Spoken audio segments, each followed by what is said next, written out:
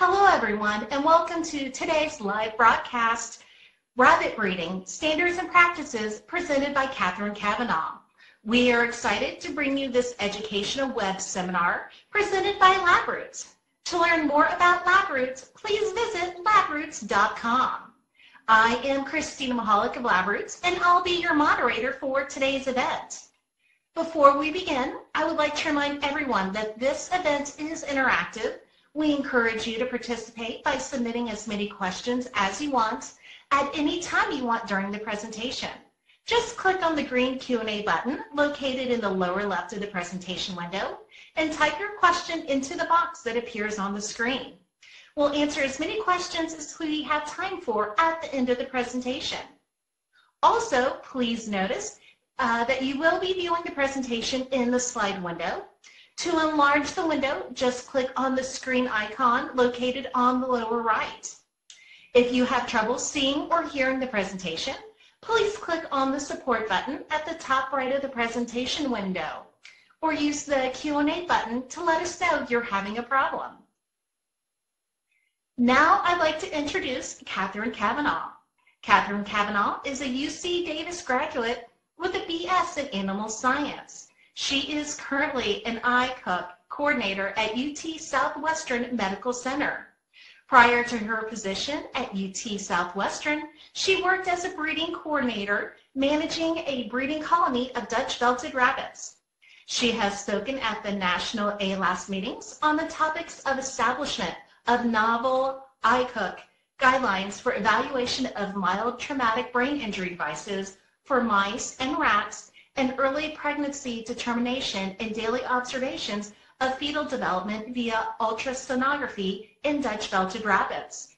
Please join me in welcoming Kathryn. I will now turn the presentation over to her.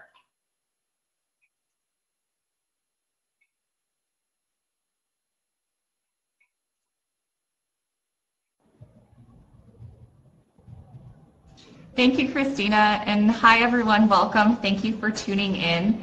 Today I'll be discussing basic rabbit breeding and also some tips and tricks. And these tricks are for rabbits and not for kids. Okay, so a little bit about my personal experience. I bred Dutch belt rabbits.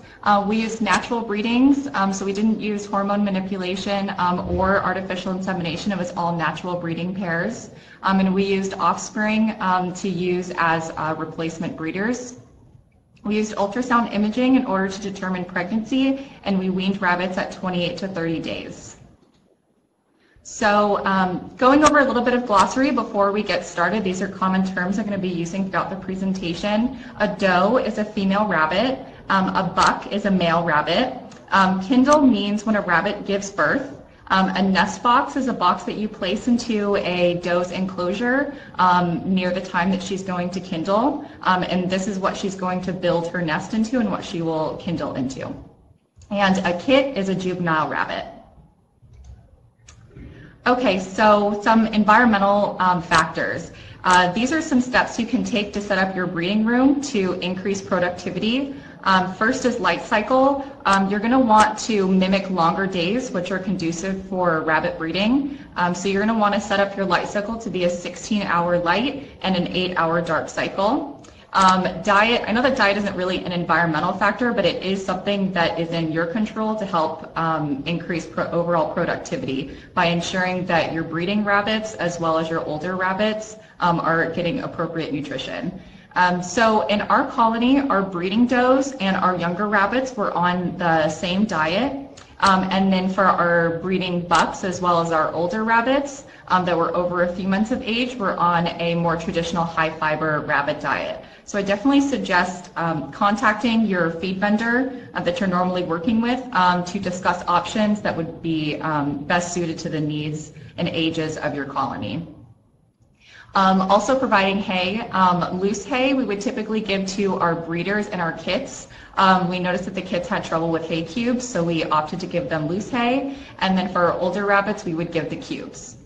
Also, there's been some work done on evaluating the benefits of placing males in the same room as your female breeding rabbits, so your breeding does. and also and their effects on being receptive to breeding. And also giving them visual contact has been shown to increase that receptivity to breeding as well. So we use this in our colony. So we would have our breeding does facing our breeding bucks with visual contact in closer proximity. And speaking anecdotally, this seemed to work very well. We had very high receptive rates when we would pair our does with our bucks. So it is something that I would suggest doing.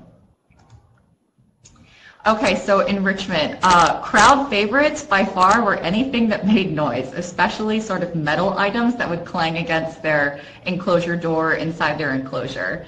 So we used hanging metal chains and rattles, and this was just affixed to their cage door, so it was easy for cleaning. It just became a permanent fixture within the cage that went through cage washing with the cage.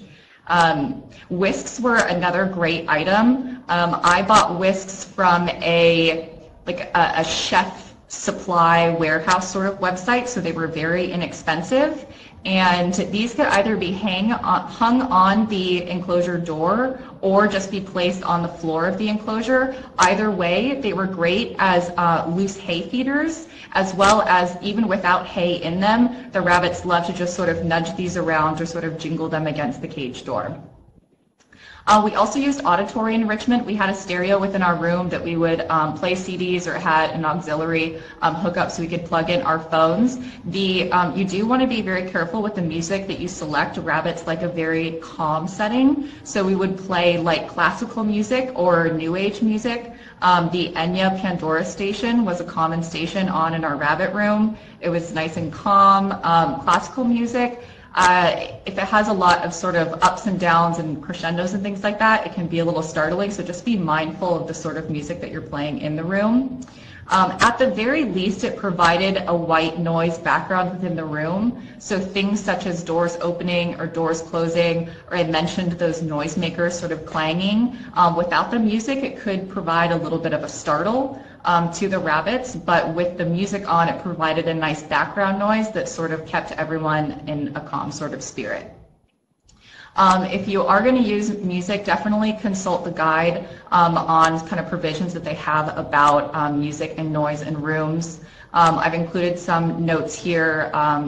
They do say keep it below 85 decibels. Make sure that it is using music is part of your enrichment program. So something that would perhaps need to be approved by your IACUC, or just within an SOP that you maintain, so that it's an actual part of your enrichment program documented. And also recommending to turn it off at the end of the working day. So that's what we did. We would come in the morning and turn on the stereo and have it playing during the hours that we were working on site, and then we would go home for the day. Our last thing would be to turn off the stereo. Okay, so getting into breeding, sexual maturity. So I'm using the abbreviation DB, that just means Dutch belts. So for Dutch belt females, sexual maturity was about 4 months of age, and for Dutch belt males, it was about 5 months of age. Now for larger breeds, you're going to see more delayed sexual maturity timeline. So for instance, the New Zealand White, you may not get sexual maturity for your females until perhaps 5 months, and for your males even perhaps closer to 6 months. Much of the information I'll be presenting today is applied to rabbits in general. It's not breed-specific information, but if I do have things that are breed-specific, I'll make sure to make a note that I'm speaking specifically to Dutch belts. So for these ages of sexual maturity, 4 and 5 months is more specific to Dutch belts. Okay, another key of maintaining a successful breeding colony is record keeping. This is going to keep you organized, and it's also going to help you keep track of your breeder's performance to help you make smart decisions about selective breeding, who you want to choose offspring of to be future breeders, and who perhaps you want to consider taking out of your program.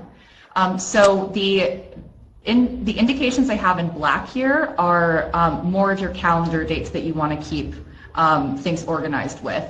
And then the indications in red are your more performance records that you want to keep. So starting with date of breeding, this is exactly what it sounds like. It's the date that you pair your rabbits together, that they're going to be breeding. When you pair them together, you're going to observe them and give them a copulation score. A copulation score means if there was a successful copulation observed during the breeding round. So I used a copulation system of 1 or 0. It was basically a pass or fail grade. If I saw that when I paired the rabbits together there was a successful copulation, I would give them a score of 1. If I paired them together and there was no successful kind of breeding event, then I would give them a score of 0. Date of pregnancy evaluation. So this is going to be determined by your date of breeding, and it's going to be dependent on the method of pregnancy determination that you're using. When you do your pregnancy determination, you're then going to give a pregnancy score, and this is just a yes or no whether they're pregnant or they're not pregnant. The date of nest box placement. So you're going to place your nest box within the enclosure 28 days post-copulation, so it's going to be 28 days after your breeding date. And so the date of nest box placement is again going to be determined by your date of breeding. Your date of kindling will be dictated by your date of breeding, but kindling is a little bit more of a range. It's not a definite date. So you'll just have to kind of mark a range on your calendar of expected dates of kindling based off of the date that you bred the rabbit. A performance record at kindling is to notate the size of the litter that the doe had, and the date of rebreeding. Okay, so this is going to be now dictated by your date of kindling. You're going to want to allow an appropriate resting period for your doe between the date that she kindles and the date that you rebreed her. And then when you do rebreed her, you're going to want to give a copulation score. And again, this just goes down the cascade of dates again. And then date of weaning. Your date of weaning is going to be dictated by your date of kindling. Typically about 28 to 30 days after kindling, you can go ahead and wean, and you're going to want to notate mortality rate. So just like you notated a litter size at the time of kindling, you're going to want to notate the litter size at the time of weaning to determine any sort of mortality rate that there was. Okay, so continuing on with breeding. So now you're ready to start breeding. Always bring the doe to the buck. You can either bring the doe to the buck's enclosure and place her in with the buck, or you can use a neutral space. If you use a neutral space, I would suggest you grab the buck first, place him in the neutral area, and then go back and grab your doe and place her in that neutral space with the buck. As soon as you pair the rabbits together, watch them closely. Rounds of copulation will go very fast and you don't want to miss anything. So I'm going to give you a breakdown of what a successful round of copulation is. So first you'll probably see a little bit of chasing behavior. This is the buck chasing the doe. Then he's going to mount her from behind. You're going to see some rapid pelvic movement, and then your finale is going to be the buck's feet are going to buckle under him a bit, and he's going to give a fall to the side or a fall backwards. And as soon as you see that sort of feet buckling in like a temporary paralysis and a fall, that's going to give you the signal to go ahead and give a positive copulation score. That's going to notate a successful copulation. When pairing rabbits together, I do suggest leaving them together for a few rounds of copulation.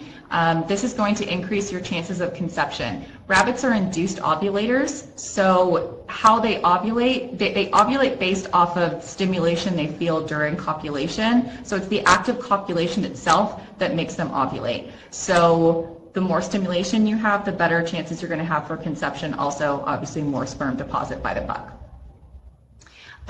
Something you want to watch closely during pairing is signs of aggression. This is going to be signs of aggression by the doe towards the buck. I've never experienced aggression from a buck towards a doe. Typically, the bucks are very excited for breeding day, and the does are most of the time excited, but sometimes they can be observed to be a little bit aggressive, which means they're just not receptive at that time. Typically, signs of it, there's a difference between chasing and aggression though. Just because you see some chasing behavior doesn't mean that you should pull the doe out of the enclosure. That's pretty typical at the start of a copulation round. But actual aggression, she'll do an about face and face the buck and will try to start kind of biting at him and showing aggressive behavior. At that point, you'll take her out of the enclosure, return her to her own space, and wait at least 1 day before trying to pair her again. Okay, so breeding still continuing, buck performance. So there is something called buck fatigue. This is basically the point in the day where a buck would reach sexual exhaustion. If he does reach exhaustion, then you will wait and pair him the next day, kind of give him about a 24 hours resting period. And you'll note buck exhaustion because they will no longer mount a female. They may act a little disinterested if she's in the cage. That's going to notate that he's sort of done for the day, and you're going to want to give him a little bit of resting time. A typical ratio, a buck to doe ratio for Dutch belts, at least in my experience, has been about a 3-to-1 ratio. So I would breed about 10 does within a day, and I would use about 3 bucks in order to service those 10 does. So rebreeding of does. Does will be receptive to breeding after kindling, soon after kindling, but I do not suggest rebreeding right away because you will wear out your breeders, and your breeders are very important sources. So you don't want to wear out an experienced mother. You want to try to keep her as active as possible until her performance starts to decrease. So allow them appropriate resting time between the time that they kindle and the time that you rebreed them. A minimum of 14 days is recommended. In my experience, we use closer to a 16 to 18 day resting period. So in essence, she will be nursing her current litter while she's gestating her next litter. So if you are using a practice where you're rebreeding while she's still nursing a litter, make sure you're weaning her first litter at that close to 28-day mark, so that you're then allowing her again time between when you've weaned her first litter and then she's going to be kindling her next litter. Before rebreeding, always do a body condition score evaluation. Some of the challenges with Dutch belt rabbits, they're about a medium to kind of smaller breed. So sometimes the resting period would not, even up to 18 days, they just wouldn't be ready for rebreeding. So you want to take an inventory of is she going to have the body resources to not only finish her lactation of her current litter, but finish a gestation of that next litter and lactation of that litter the second litter that she'll kindle. So doing a body condition score will allow you to evaluate if you want to rebreed her at that time. If you notice that she doesn't seem to have the body resources to be rebred at that time, I like to keep a few rabbits on retainer and pull in sort of a substitute and breed a substitute and allow that particular doe a little bit more resting time. Okay, so moving on to pregnancy determination. The primary method of pregnancy determination for rabbits is palpation. This is the manual feeling of the lower abdomen using your hand. So you'll slide your hand under the rabbit and feel in its lower abdominal area. And what you're feeling for are sort of grape-like structures, these sorts of round nodules in the lower abdomen. And that's going to indicate a presence of kits, a litter. It does require training. There is quite a bit of a learning curve to get a hand for palpation, and there can be a challenge with accuracy. I tried palpation many times, and I never really developed quite the hand for it, so I was very fortunate that we had an ultrasound unit on site at the institution that I could kind of explore using for pregnancy determination, which is what I did, and that was our method of pregnancy determination that we used. So ultrasound allows for early and accurate pregnancy determination at about days 5 to 7 post-copulation. It does require a bit of training to train your eye as to what you're looking for when you're ultrasounding a rabbit, where you're ultrasounding, kind of where you position the probe and the structures you're looking for to indicate that a rabbit is pregnant. But I found that it was much easier to train my eye for ultrasound rather than my hand for palpation. A drawback of using ultrasound is that the equipment is expensive. You'll definitely have to budget it into your program. But early and accurate pregnancy results are something that's going to be invaluable to breeders when your breeding time is money. So if you're able to determine pregnancy at 5 to 7 days and maybe rebreed a doe that's not pregnant versus waiting 10 to 14 days, it makes a big difference. Okay, so I want to elaborate a little bit on the process of using an ultrasound in rabbits for pregnancy determination. There are some existing sources out there which can serve as an excellent starting point, but I found that some of the images were a little bit hard to determine what exactly was you were looking for. And also it didn't have very user-friendly guide of how to prep the rabbit for ultrasound and how to sort of position the probe and where to position it on the rabbit. So I'll go through and share some of my tips. So first you want to restrain the rabbit. You can see here in the picture it's in a dorsal recumbency. What you don't see in the picture is that the restrainer has the head tucked under its arm. So it's basically like a typical kind of football hold that you do for a rabbit, except that they're belly up. So restrain the rabbit, you're going to want to shave a small area, apply your ultrasound gel, and position your probe. It's in a sagittal orientation, so it's basically kind of parallel with their teat line. Okay, so development starts more caudal and moves a bit more cranial. So for the purposes of early pregnancy determination within, like I said about that 1 week mark, you're going to want to use the pelvic bone, the pubic bone and the most caudal teat line as your area of interest to shave and position your probe. If you're evaluating sort of fetal development later in the gestation cycle, then you want to use the first and second most caudal teats as your point of interest. Okay, so starting at day 5, figure 1, this is what first of all you're going to want to locate when you're imaging, and it's the uterine lumen. All of the vesicles, basically all of the action is happening in the uterine lumen. So that's what you want to isolate first.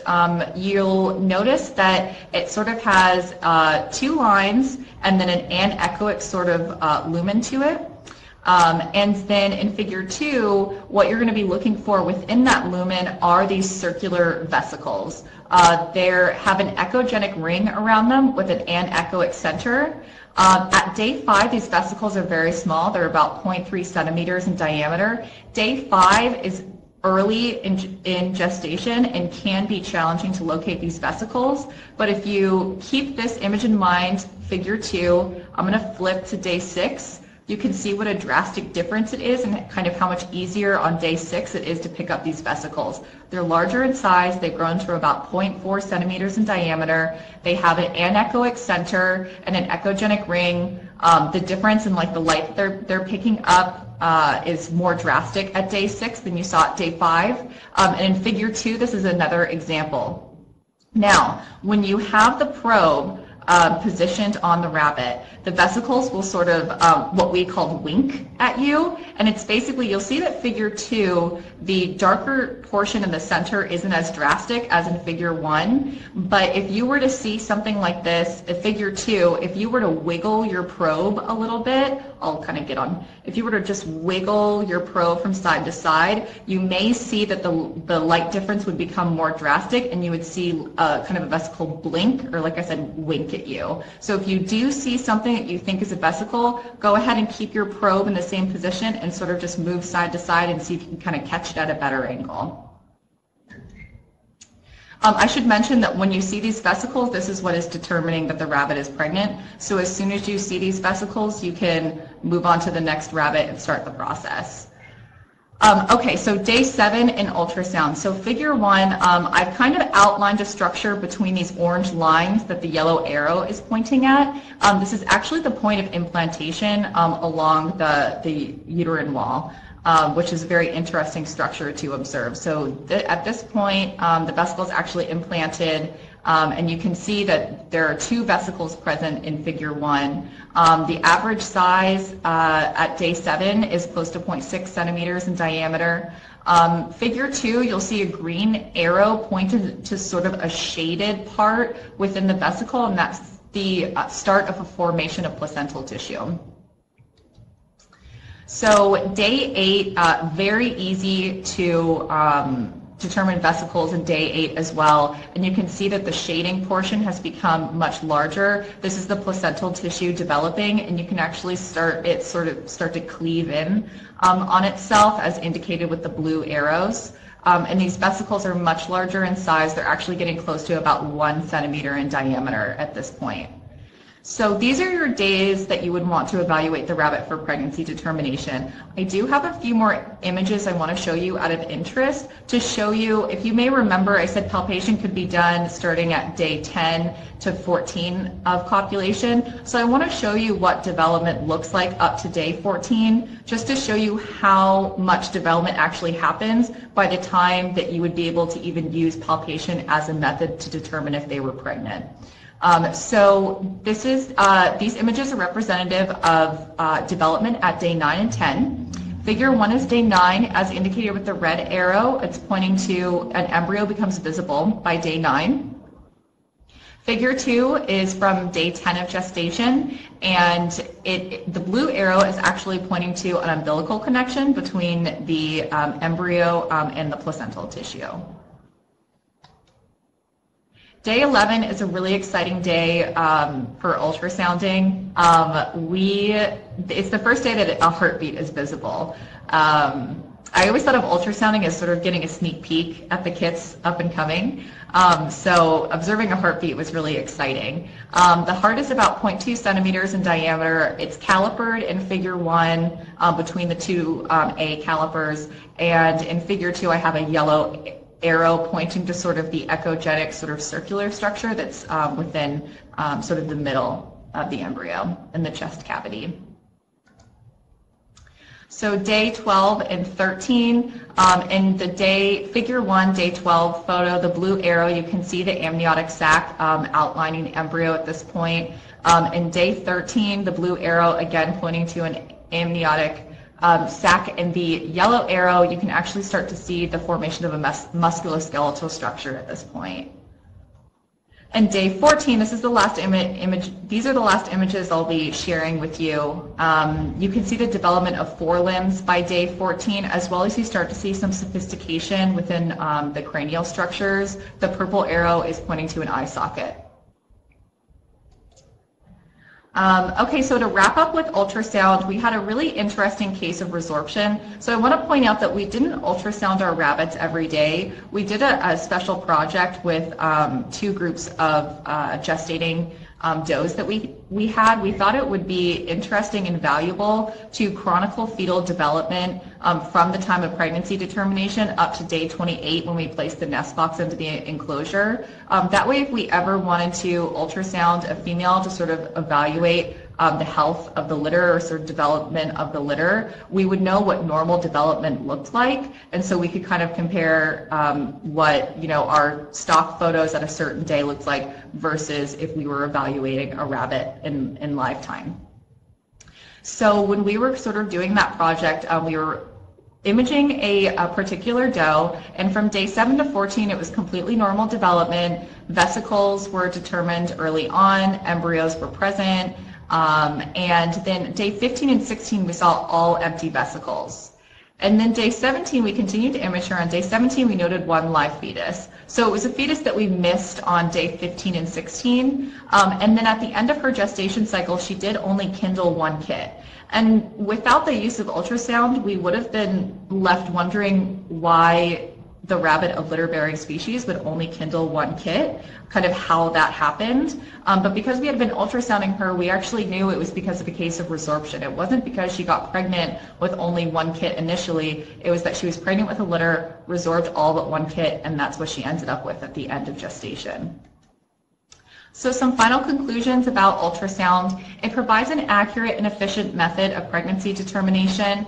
It's a useful tool for evaluating fetal development as well as health status. And it provides insightful information about your doe's performance, as I just explained with their case of resorption. Okay, so moving away from pregnancy determination and getting back on track with gestation and kindling. Gestation, a typical range of gestation for a rabbit is 29 to 35 days. I know that that's a bit of a wide range. From personal experience, our big days for kindling were 30 to 32 days into gestation. And our most popular period was the dark period between day 30 and day 31. PC is post-copulation. Nest box placement. So you want to place the nest box into the enclosure on day 28 post-copulation, so 28 days into her gestation cycle. Day 28, you don't really want to place it in earlier because she will just use that box sort of as a latrine area, which is undesirable. And you don't want to place it in any later because you want to give her enough time to prepare her nest and then, actually kindle her litter into the nest box. So day 28 has been widely accepted as the date to place the nest box into the enclosure. You'll fill the nest box with soft bedding, and I liked to provide loose hay in the enclosure at this time as well, or ensure that they had loose hay available in the enclosure at the time that I was putting the nest box in. A lot of the does would take that loose hay and actually bring it into the nest box as part of nesting material, and it was sort of them foraging for nesting material and bringing it into the nest box, which just facilitated positive nest building behavior. Per the Animal Welfare Act, a nest box with clean nesting materials must be provided for a doe with a litter, so it's actually built into the regulations that a nest box be provided. Rabbits will pull fur from their chest and put it in the nest box. If you observe that she is building a nest outside of the nest box, I would suggest moving the nest box to where she's building the nest and putting that fur that she's pulled inside of the nest box. This will hopefully cue her in that she's supposed to be using this box as the place to kindle in and be building her nest. So expected litter size. For our Dutch belts, we had an average number of about 7 kits per litter, 6 to 7. We did have some that would consistently have higher numbers. We had some that would have closer to 10 kits consistently, while we had some that would more err on the side of about 6. So it averaged to about a number of 7 as an average. For New Zealand, or your larger breeds such as New Zealand whites, you'll see this litter number increase. I believe for New Zealand whites, I've read a figure of about 8 to 14 kits as to be an expected litter size. Okay, nest box checks and handling. So after your doe kindles, you want to incorporate nest box checks as a daily part of your routine. This can be twofold. One, you're observing that they are developing and that they're being fed. And secondly, you can start to handle them. And this promotes a socialization program that you're starting early on that has been shown to be beneficial and have lasting effects as rabbits develop, and they'll be more used to human contact. If you start that socialization very early, it'll have lasting effects later in their life.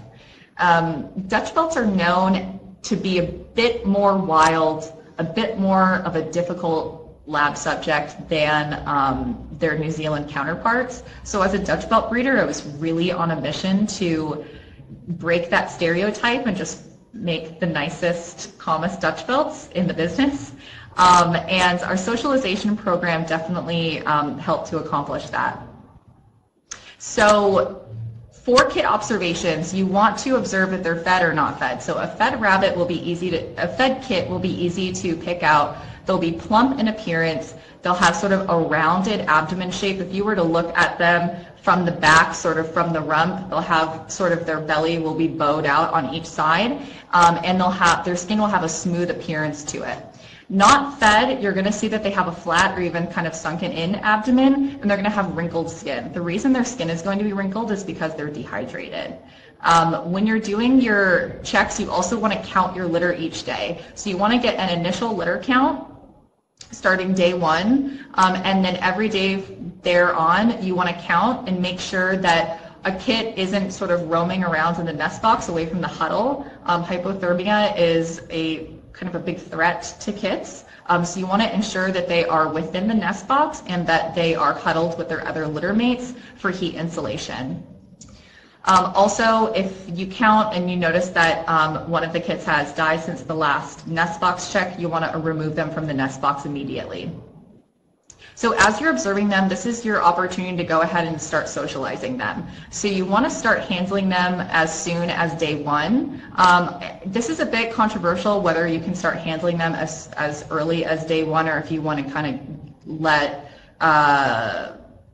not kind of scare the doe and wait a few days before going in to handle them. Our breeders were very familiar with us, the staff that was working with them. So we went in as soon as day one, always using gloved hands to handle the kits without problems of does sort of rejecting their litter. That was not the case. So we would go in as soon as day one. We would pick each one up individually, conduct our health observation, and then we would orient it in different positions in our hands, sort of turn it over in your hand and touch each of its feet and sort of just hold it for a little while. And when the kits are very squirmy, so when you're holding them, make sure you're holding them over the nest box. Don't hold them from sort of a great height over the floor. You're going to want to hold them sort of over the nest box because they are very squirmy. Okay, so rabbits can be very successful foster moms. Successful fostering, you do want to foster, if you do decide to foster, I would suggest try to foster earlier rather than later.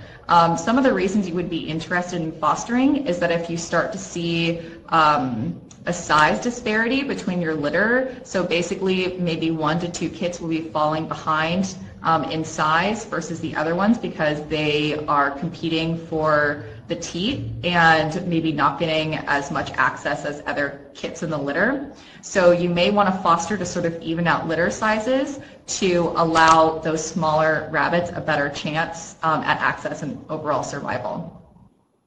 So the size disparage becomes drastic very soon. So that's why I suggest kind of trying to foster within the first few days if that's the route you're going to go. So when you are placing a new kit into their new nest box, distract the doe a little bit. You can go ahead and place a treat in her enclosure at this time. Maybe give her hay for the day at that time. Rub a little bit of the bedding from the nest box that they're being transferred to on the kit, or if there is a bit of urine available, you can rub it on the kit as well, urine from the doe. Rub it on the kit and then place it into the nest box.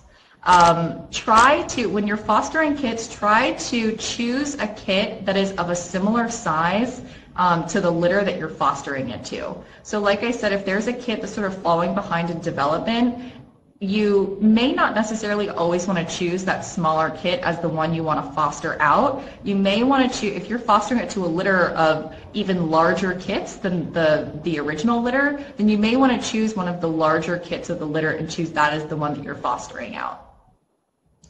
So advantages of fostering, so why you foster, evening out litter sizes. This can accommodate breeders with larger litters but have higher mortality rates by the time that they're weaning their litters.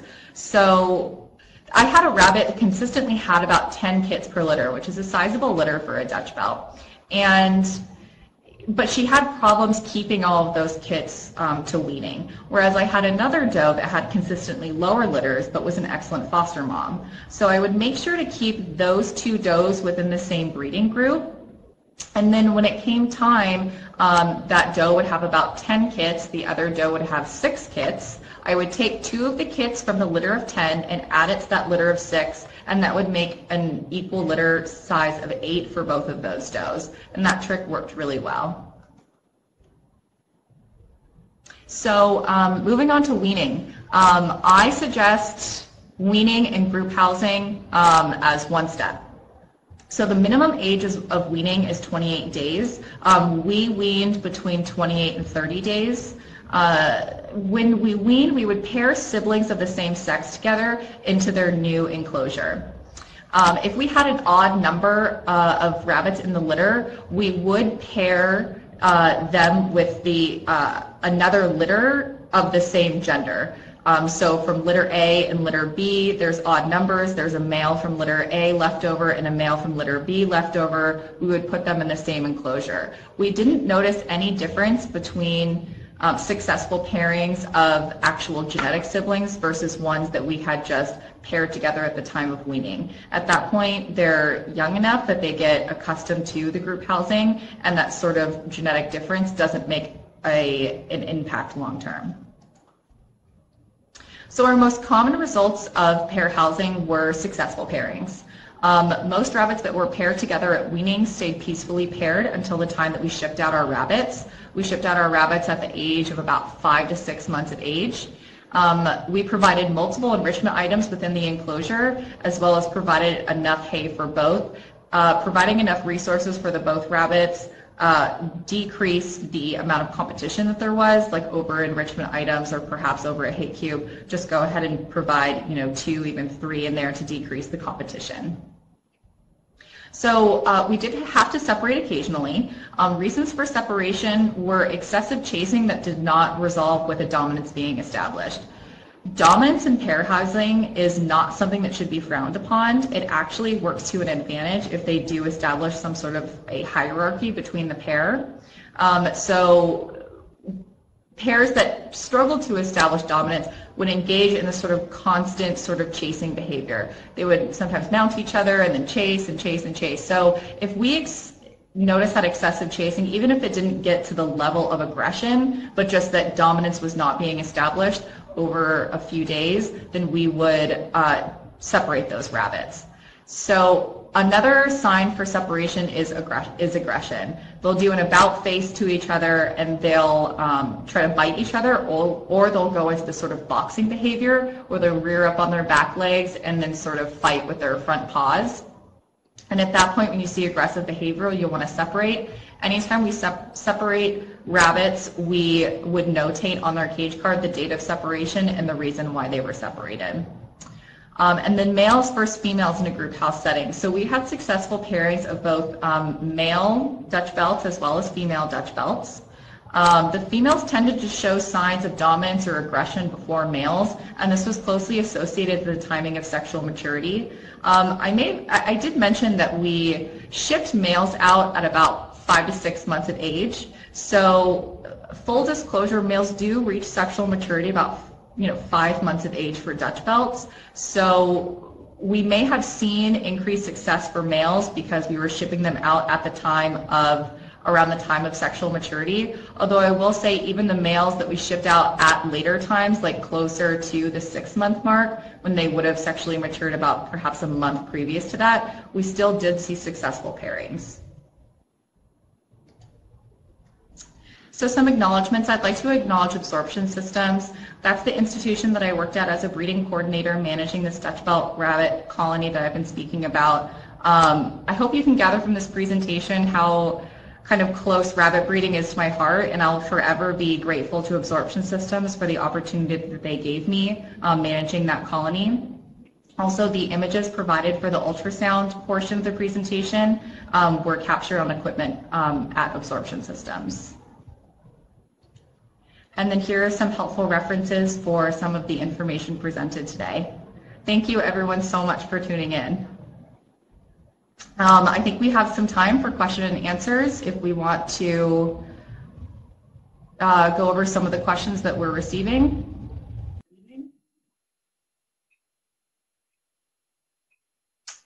Thank you, Kathryn, for that informative presentation. It's time for the Q&A session. If you have a question you'd like to ask, please do so now. Just click on the green Q&A button at the lower left of the presentation window. Type your question into the box that appears on the screen and click the send button. We'll answer as many of your questions as we have time for. Let's get started. Our first question of the day asks, when you say you leave does and bucks together for multiple rounds of copulation, how many do you expect to see?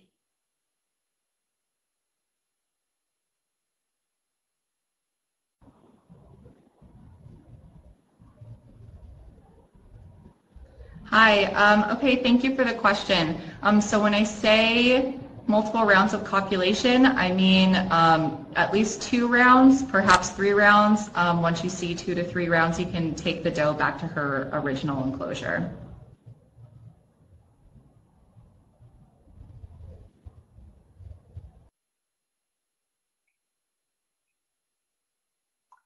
Excellent. Thank you for that informative answer. Our second question, how long should you leave bucks and does together when breeding them?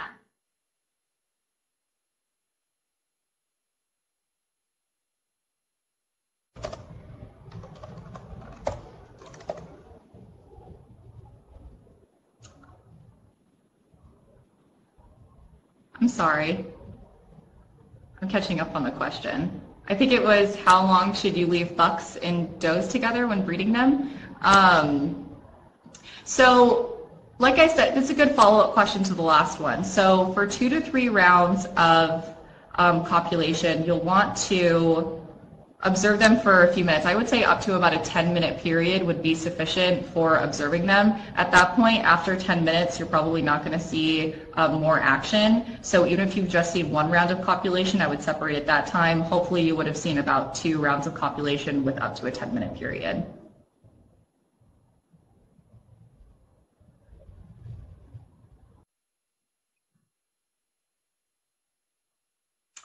Thank you. Thank you. Thank you. We've got a few more questions here. How do does react when handling her kits?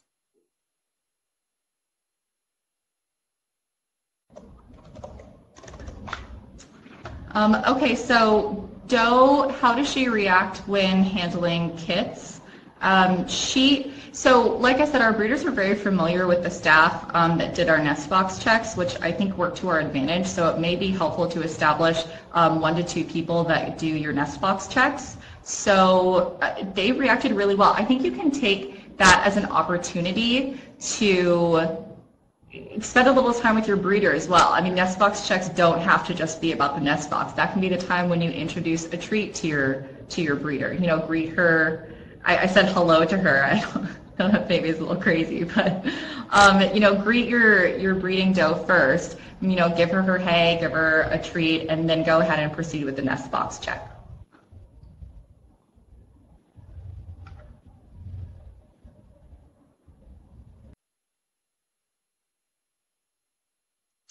Wonderful. Thank you so much. And how long do the kits stay in the nest box?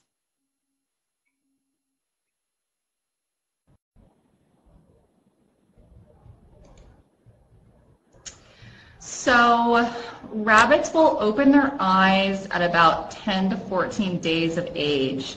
At that point, you may start to see some exploration outside of the nest box. Definitely between 2 to 3 weeks of age is the point in which you're going to see the most exploration outside the nest box. By the age of 3 weeks, they are fully mobile inside, in and out of the nest box.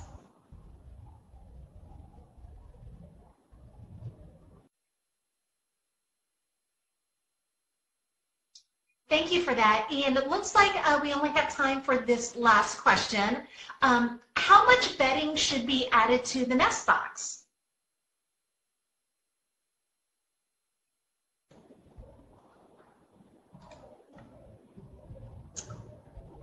I think the question was how much bedding is in the nest box. I didn't use an exact measurement of how much bedding I was adding to the nest box.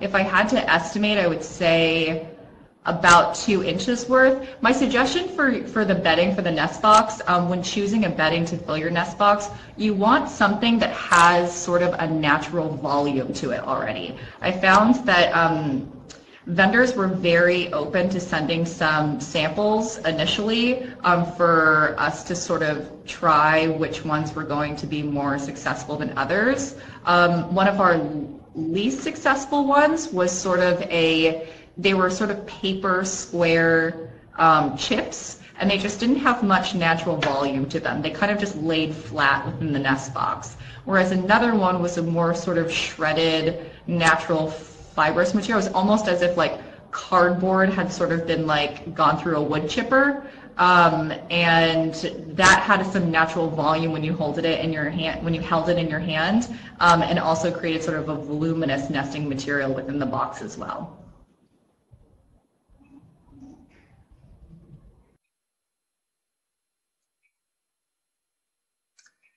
I'd once again like to thank Kathryn Cavanaugh for her presentation. Do you have any final comments, Kathryn?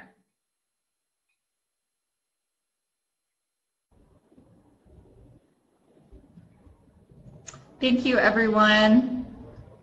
I hope you learned some new information, and I'm very happy I got to share some knowledge on this subject. So go out and be successful colony managers of your rabbit breeding colony.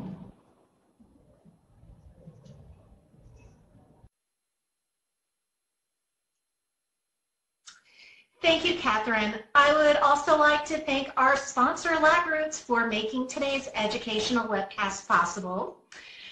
Before we go, I want to let everyone know that today's webcast will be available for on-demand viewing for 3 months from today's live event. You will receive an email from Labroots when the webcast is available for replay. Please share that announcement with your colleagues who may have missed today's live event.